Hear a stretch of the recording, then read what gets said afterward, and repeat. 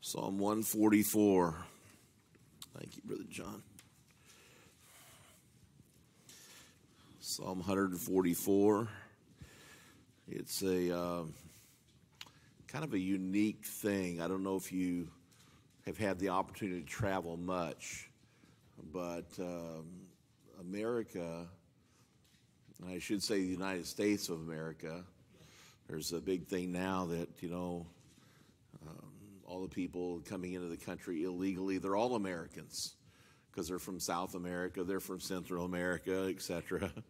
And so the United States of America, when we say America, that's what we mean. But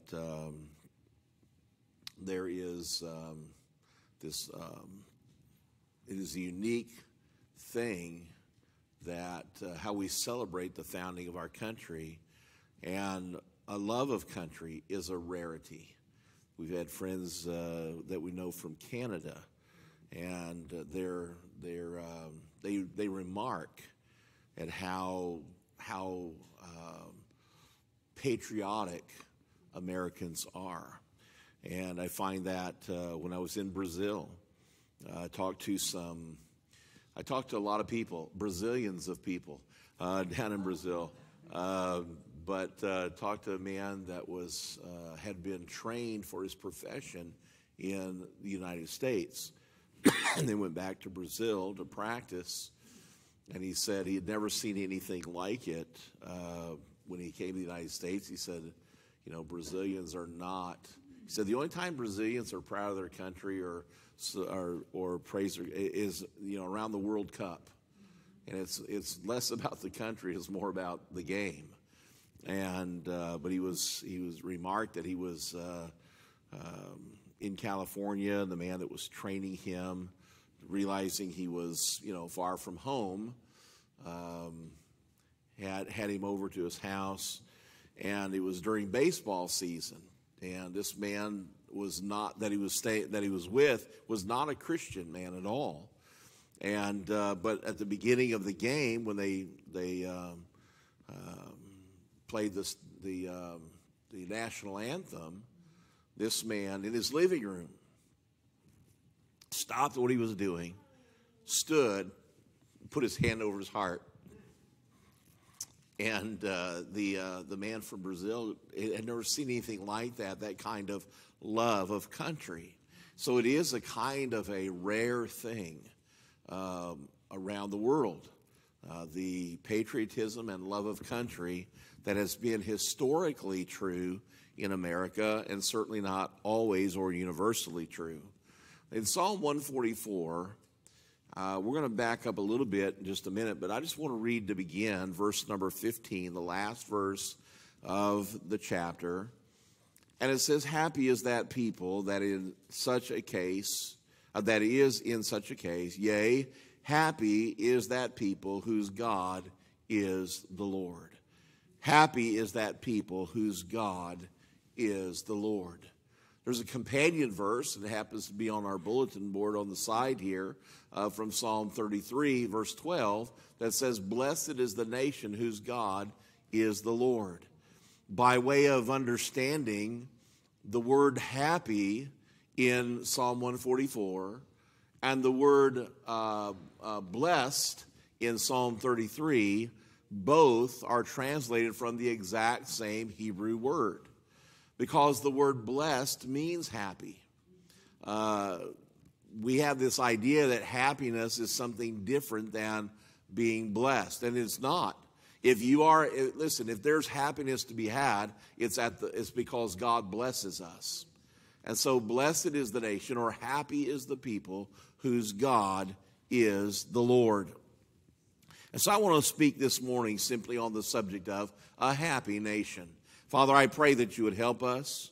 Lord, as I begin this morning, I have recognized recently and talked about it publicly a little bit, just concerned about my voice, my throat, and I pray that you would keep me from it being distracting if I cough. Lord, I pray that you would help me to get through the message so that your word might be heard. I pray also for those that listen and hear that you would help us not to be distracted by the world or the pressures of the world, the busyness of the world. God, I pray that you would help us to think about how you have blessed our nation and would continue to bless if we would but turn our hearts back toward you. God, I ask that you would help us to rejoice in the goodness of your hand upon us. I ask it in Jesus' precious name. Amen. 144 Psalm is an interesting psalm. There's a lot of diversity in it. We're going to be taking a few verses from it, but the chapter begins with, Blessed be the Lord my strength, which teacheth my hands to war and my fingers to fight. The idea of praising God and recognizing God's blessing on us is a commonality throughout the book of Psalms. The book of Psalms, I also call it the parenting psalm, because in two verses, verse 7 and 11, the Bible says, deliver me from strange children. Amen. And so we all need to be delivered from our strange children. But and so it's the parenting psalm. But that aside, there's some help for us here in this idea of a happy nation. We have been being sold a bill of goods in our country for some years now that the only way to be happy is to have things your way. You can be whatever you want to be, however you want to identify, and from your lifestyle to the burger through the window, you got to have it your way. It's the only way to be happy. And I've often said that the key to happiness is not getting what you want. The key to happiness is learning to want what it is you have. Because if you can learn that to want what you already have, then there is no dissatisfaction. Amen. There's no always wanting something more and something better. And we can really want some stuff. One of the side effects of the blessings of God in our nation has been that we have been a prosperous nation. But that prosperity, because of the sin nature, has fueled in us a constant desire for more of this world's goods. And it seems like doesn't matter what it is, there's never enough. The rich man was asked how much was enough money. He said, just a little more. And it seems like we have this mindset that it is our purpose in life to slice off as big a piece of pie for ourselves as we possibly can. And it cannot be our purpose. The Apostle Paul recognized in his writings to the church of Philippi, he recognized that when he got saved, God saved him for a purpose. That God had something in mind for him the day he saved him. And Paul said, forgetting those things which are behind and pressing forward to those things which are before, my great goal, my great purpose is to figure out what God had in mind when he saved me and to achieve that purpose and achieve that goal. What is it that God had in mind for you the day he saved you? That's really what ought to be driving our life. It ought to be the compelling force of our life. Our country, though we have, because of revisionist history, our country has been derailed from its biblical foundation. It's not been that long ago that some of you would remember the national battle over the Ten Commandments in courthouses, and then also the local one in Duluth. And I got to participate in the public debate on that, which infuriated a lady on the Duluth City Council. And she began pounding on the desk, saying his time has to be over. Got to get this guy to shut up, because I was speaking about the influence of the Word of God on our culture, and that without the Word of God, our culture would not be what it is. That our culture would be no different than any other place on the planet. that has forsaken God or never had God at the front of their focus, of their purpose. And it is so. It doesn't take very much work to, though they're trying to erase God from our currency, from our public square, from they've done it from our schools, and you know, it's amazing how absolutely out of their mind people are because a coach has been allowed to pray on the field before a game. Not even over a loudspeaker, just to pray. Well, if we allow prayer, who knows what's going to happen next? People might actually read the Bible. Oh, heavens no, we can't have that. And so, but they are beside themselves when such things were not only expected in the founding of our nation, but they were commonplace. You can go back, and virtually every one of the founding fathers of our nation had as public comments about the importance of God and the Word of God. And these things are foundational to a happy nation. Why? Because the people whose God is the Lord, they are blessed. They are happy. I've got several quotes this morning that I printed off just for today. Some names, most of the names you're very familiar with. Names like Thomas Jefferson.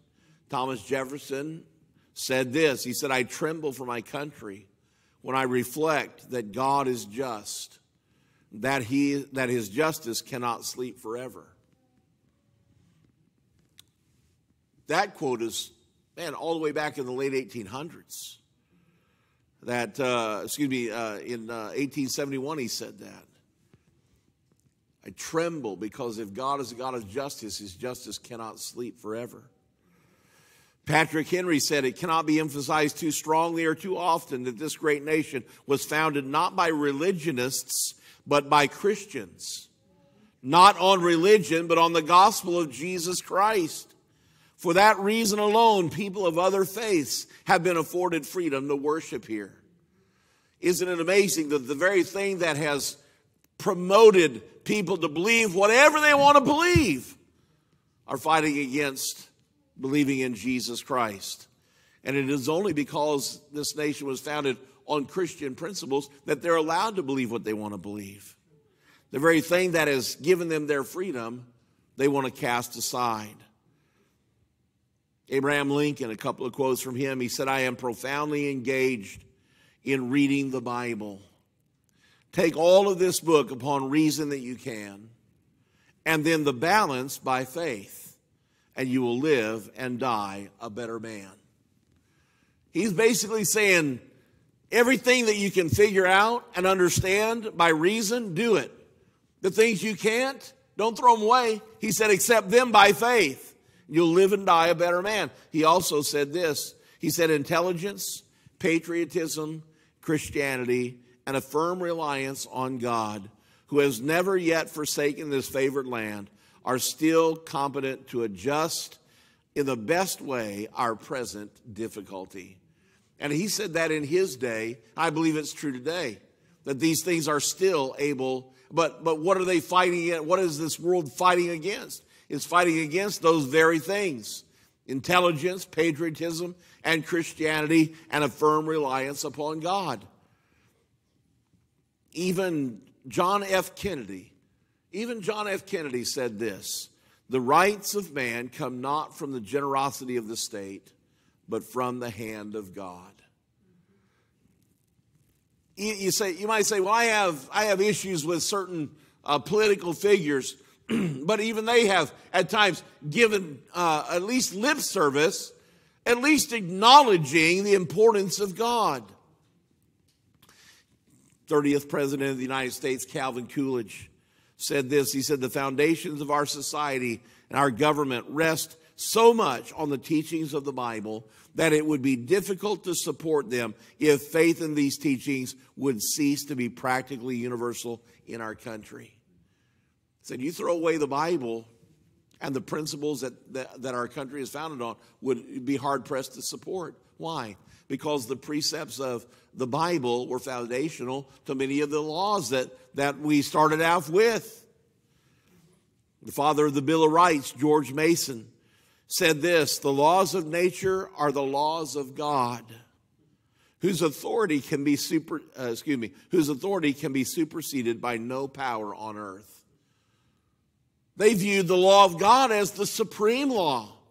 They viewed the laws of the United States and the Constitution of the United States as a reflection of the character and the design and the authority of God, granted to men or delegated to men in measure. Certainly, governmental authority was never viewed as absolute, because God's authority only was considered absolute. One of the signers of the Declaration of Independence that you might not be as familiar with, his name was Benjamin Rush. He said this. He said, "The Bible, when not read in schools, is seldom read in any subsequent period of life. The Bible should be read in the schools in preference to all other books, because it contains the greatest portion of that kind of knowledge which is calculated to produce private and public happiness." He said, look, you stop reading every other book before you stop reading the Bible. Because the Bible has the principles that are going to teach people to have happiness, both public and private. John Adams said this, one of my favorite quotes of John Adams. He said, "Our Constitution was made only for a moral and religious people. It is wholly inadequate to govern any other." Is wholly inadequate for the government of any other than a religious and moral people. If you didn't recognize it or haven't seen it, there is such a multiplication of laws trying to control the habits and the choices of man, which used to be, well, we didn't used to have these laws. We didn't used to need these laws.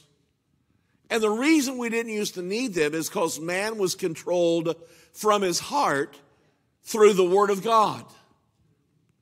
But when the world lobbied for and successfully removed the Bible from the instruction of our children as a nation, they set in motion a course of events that has generations now of people that grew up without morals, without a sense of right and wrong, without a sense of authority, and thinking that every grievance they have, they can take it in their own hands to settle it. And that's exactly, and by the way, that's why, the people that are trying to find a solution, they say trying to find a solution to the violence in our nation, will not find it. They'll not find the solution. Why? Because they've ignored the cause. The cause is that they've kicked God out. And without God, there is no standard. Every man does that which is right, where? In his own eyes. And that's exactly where we are. There would not be children at schools shooting other children if those children grew up with the kind of home that is laid out and designed in the Bible and designed by God. There is not, like the world tries to make you think, there is not this overwhelming problem of too many guns in our country. Listen, there are more, these are statistics you will not find, but you check it out and you'll bear me out. There are more homes percentage-wise today without guns than ever in our nation's history. Because when our nation was founded, every home had guns. Everyone. And so how many homes didn't have guns? Zero. Because it was a staple of life. But what has changed? The heart of man has changed. Because when they read Romans chapter number 1, because when they knew God, they glorified him not as God, neither were thankful, and God has given them over to a reprobate mind to do the things that are not convenient. God has turned us over to our own imagination because we said we don't want God to rule over us, and so we do our own thing. And so how do we get to a happy nation? What is a happy nation? Well, the Bible says the happy people is the people whose God is the Lord. Let's go back to Psalm 144, and let me just show you three quick things, characteristics of that happy nation. Notice the beginning of the sentence is in verse number 11, one of those good parenting passages. Rid me and deliver me from the hand of strange children. Amen. Whose mouth speaketh vanity, and their right hand is the right hand of falsehood. And then notice these three verses that begin with that. It's the word that in this context, it's there to say, in order that we might have this. So that these things can be true. And so if we are delivered, then we can have these things. Notice the first one in verse number 12. That our sons may be as plants grown up in their youth, that our daughters may be as cornerstones polished after the similitude of a palace. The first result of having a nation whose God is the Lord is that the children, children grow up, and they're the kind of children that you want to have. In other words, there's strong families and strong homes. People today want to say, well, you can make a family however you want to make it. No one's ever constructed a family as well as God constructed a family. Sin, listen, I understand the entrance of sin corrupts. It corrupts everything. To where love in a family is corrupted and it becomes selfishness. I understand that. That's true. But be that as it may, no one ever made a family like God made a family. We have the example of the divine family. You've got the God the Father and God the Son and God the Holy Spirit. And the love for one another, the honoring and trust for one another are immeasurable. The Son trusts the Father trusts the Son. The confidence the Holy Spirit supports and upholds the words of God the Father. He propagates the gospel of God the Son. There's complete unity in the divine family. That if we walk with God and when we have the Bible as a centerpiece of our nation, what happens is that you have strong families. We've lost that today. By and large, if you have a strong family, thank God for it. Because sin has wreaked havoc on the American home and the American family. I can't tell you how many times that we've tried to help people that adult children haven't talked to their parents in 20-some years. That there's a brokenness in the homes of, between siblings and between parents and children, and the homes are broken and the families are torn apart because of sin. But happy is the people whose God is the Lord. Because if God is the center of the home, He holds everything together. And if we think of a relationship between people as a triangle with two people, one at the bottom, each corner of the triangle, and God at the top, that the closer they draw to God, they also get closer to each other. And so it should be, it's God's desire to be, for husbands and wives to draw closer together as they draw close to God. For siblings to draw closer together as they draw closer to God. For churches to draw closer together as they draw closer to God. Listen, the Bible is clear that when there's discontent, when there's contention in a church, it's because that church has become carnal. Are you not carnal and walk as men? What is absent when we sideline God is you've lost the love of God shed abroad in our hearts. A happy nation, a nation that whose God is the Lord, has strong families. We need to be supportive of strong families. We need to encourage strong families. Quite a few years ago, excuse me for a second. Amen. 3 of you remembered that. When you take a drink, or when I take a drink, you say amen. Then on the recording, it doesn't sound like there's a break. We haven't practiced in a while. I remember some time back, I was trying to help a couple. They were having problems in their home. And they were not married, and there was his kids and her kids and their kids. And and I began asking, sit down, and I asked him, I said, tell me about each of you. Tell me about your families, your extended family. And they began talking about their brothers, their sisters, their moms, their dads. And, oh, yeah, my sister, she's been married 5 times. And, oh, my brother, he's married to this person, but she slept with his brother. And, it's like, and they described their family experiences. And I asked them, I said, is there one family on either side, is there one couple that is stable? And they looked at me like, what do you mean stable?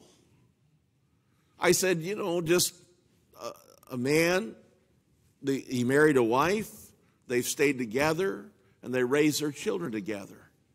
And they couldn't think of one example on either side for, the previous 2 generations of any stability. That's all they've known is what they were living. That was the only examples they had in their life. And I said, you guys need to get, number one, you need to get married. Number 2, you need to get in the house of God. If nothing else, just to be around some stable homes and stable families. And learn by observation, learn by exposure, what it means to be a husband and a wife and a family. Because the way you're doing it, there's no hope of doing any better if you have no other expectations, you have no other example, you can't see your way forward because God's not really in control of your home anyway. But that's where we live. We live in a nation now where it has been generations, in some cases, it's been generations of instability in families. And if you've grown up in a stable home, if your grandparents are still married, your parents are still together, there's a reasonable harmony in the home, you ought to thank God because it has become the rare exception instead of the rule. And it's not credit to the individuals. The credit belongs to God. A happy nation has strong families. Then the second result in verse number 13. It says that our garners may be full, affording all manner of store, that our sheep may bring forth thousands and 10,000s in our streets. The second result of a nation whose God is the Lord is that there's a God-provided, a God-blessed provision. That nation has the opportunity to be a bountiful nation. Can I say to you, as far short as we fall today, the world is still trying to come to the United States of America. Sometimes don't you just want to shake these political or social leaders that want to just talk about how bad things are in America and what a terrible people we are, etc. I'm like, lift up your eyes and look on the fields.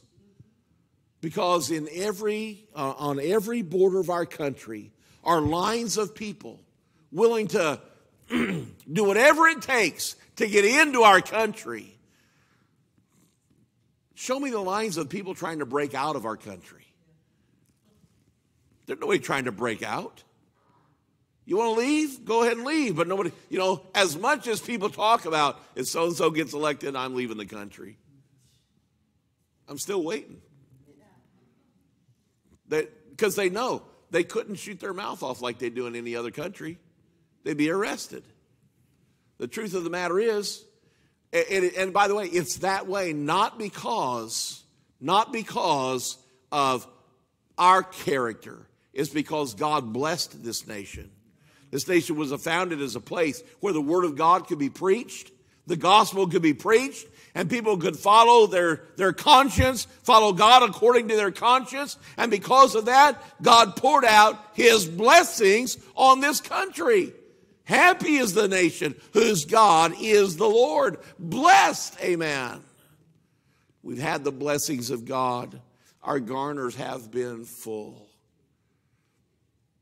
It is a crazy thing. I don't understand maybe all the politics of it. Maybe I've got too much common sense to understand the politics of it.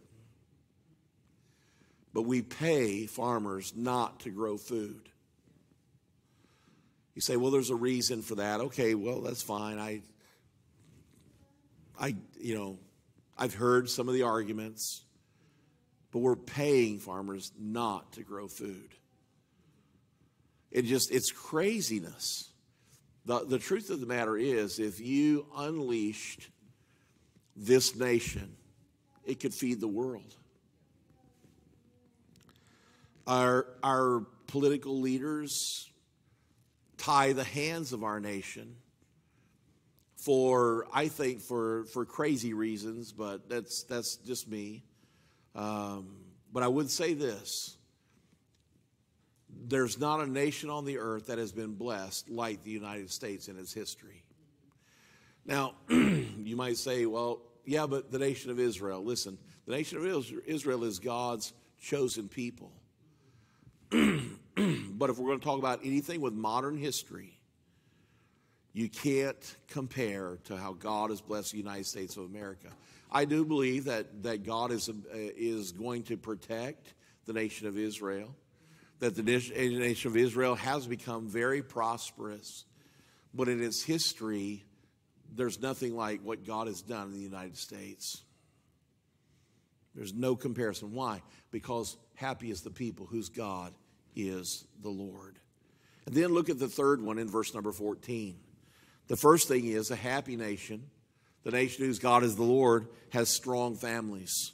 The nation whose God is the Lord has a God-blessed provision and supply.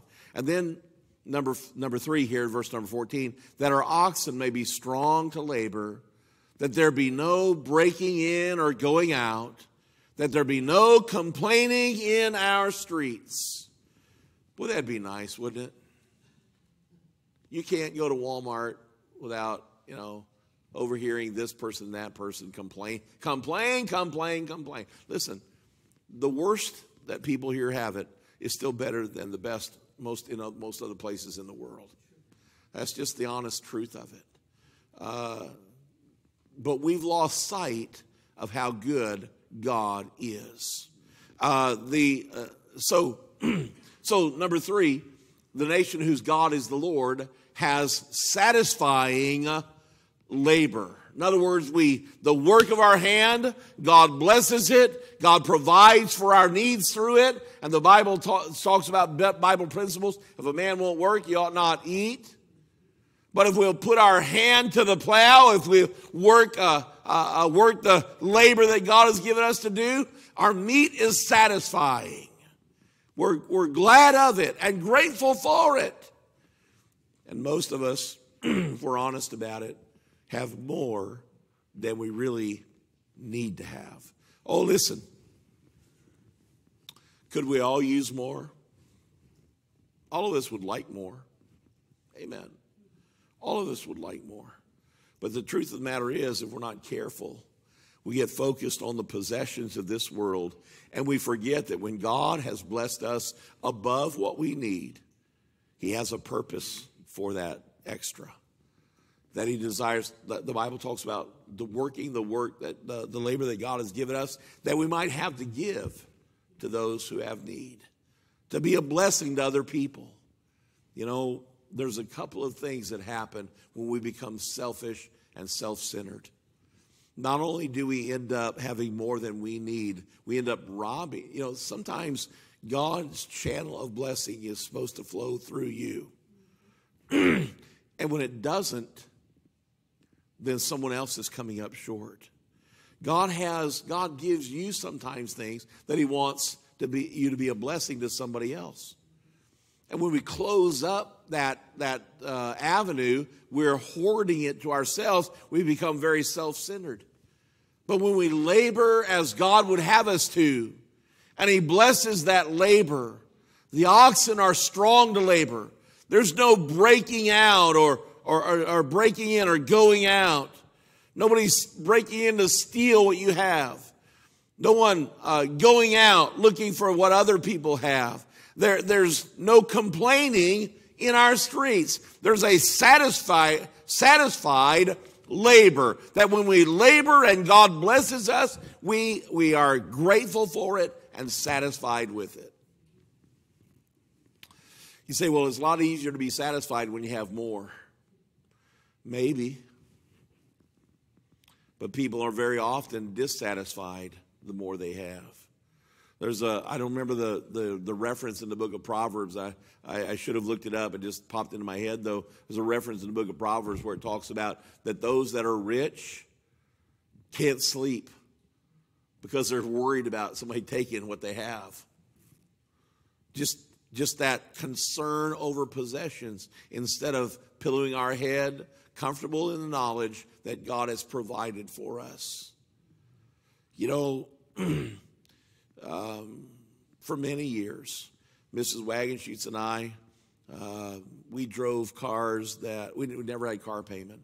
We drove cars that God gave us, and it was, you know, we often did not drive what we wanted, but we were always driving what God wanted us to have. And there's some interesting vehicles that we drove, and we have nicknames for some of them. But we got where we needed to go. And you know, there's something about learning to be satisfied with what God has provided. That you look at that and say, you know what? We might have thought we didn't have enough. We might have thought we needed better. But we got where we were supposed to go most of the time. Except when I was out of town, Mrs. Wagenschutz would always break down. And that's what the deacons of the church were for. To come break her, you know, get her car off the road or break into the house because she locked herself out. That was the two things. The deacons had to, you know, be able to break in the house, get the car off the road. And so if you couldn't do that, we couldn't be a deacon here. But how often we look back at those things and say, boy, you know, at the time you thought, how are we going to get by this? Or how are we going to survive this? But you look back and you say, God brought us through. You see, the people whose God is the Lord, they have a satisfying labor. That when they've worked, they've prayed, and God has provided, it is enough. Oh, listen, we've come a long way from that as a nation. But it doesn't mean we have to be far from that as Christians. Amen? Because I want you to notice something here. I mean, in Psalm 33, it says, blessed is the nation whose God is the Lord. Here in Psalm 144, it just says, the people. Happy is that people whose God is the Lord. Whatever group of people. You know, as a church, we can be a people whose God is the Lord. And as a people, we can have strong families. We can have a God-blessed provision. And we have a satisfying labor. As a family, you can have these things as well. But it's going to have to be that God is your Lord. Just real quick, let me give you this thought, ask you this question and give you this thought about in a summary. What does it mean, whose God is the Lord? Well, the Lord is obviously referencing the God of heaven. And he's saying, if your God, you see, you can have a lot of different gods, but if your God is the Lord, if your God is not the world, if your God is not, your own pocketbook, if your God is not your own desires, but your God is the Lord, you can have these things. Why? Because having the Lord as your God puts the rest of the world into perspective. Whose God is the Lord. And think about that phrase. Is the Lord my God? I didn't say, is he God? Is he your God? Is he the driving force of your life? Are the principles of the Word of God? I got a text this morning from a pastor asking about one of the Proverbs, about what do you think this means in the book of Proverbs? And I was able to go back and pull up the devotion that God gave me on the book of Proverbs, on those verses, send them to him. And just say, look, this is what I know. This is what God showed me from that passage of Scripture. Prison ministry, it's that God has opened up for us recently. It's all about just saying, look, this is what God has given. That God has to be in control. God has to be, that God has a purpose for your life. I was sharing with prisoners yesterday. I said, God's purpose for your life does not start when you get out of prison. God's purpose for your life started the moment you got saved. So my question is, are you doing what God wants you to do right now? Listen, we don't even have those restraints in our life. Are you a blessed people? Is the Lord your God? Or do we need to adjust our life away from the mindset of the world and back to the principles of the Word of God?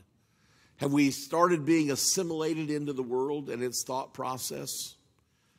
Or is God still guiding our life? Father, I pray that you would help us, not just as a nation, but as a church and as a people, as families, that we would recognize the importance of having you be our God.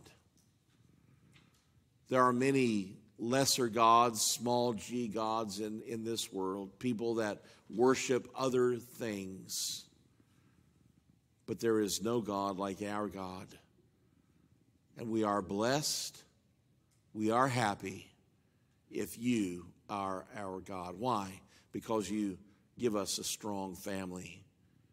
You provide for our needs. And you give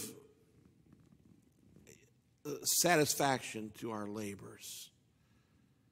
We are satisfied. We are at peace. God, I pray that each one here would be able to say, as best I know how, I'm following God in my life and in our family. It's the way to be blessed or be happy. With our heads still bowed and our eyes still closed as we stand.